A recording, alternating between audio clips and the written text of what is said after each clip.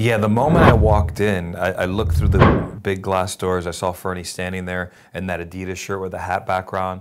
I looked at the office, the people inside, and you could feel it. You could feel that this is a special culture, special environment that's been created, and it's been systematically created by Fernie and Louis and Doug. And so you immediately get the vibes that this is a really special place and environment, and it's a place. I'm in a place that you guys deal with insurance, right? But I walked in, I want to hang out here. And I just got here, like I want to hang out in this place if I didn't know what was going on here, I'd be drawn through the glass doors, I'd be drawn to the people, to the faces. Everyone has a really easy way about them, and it's a really special environment.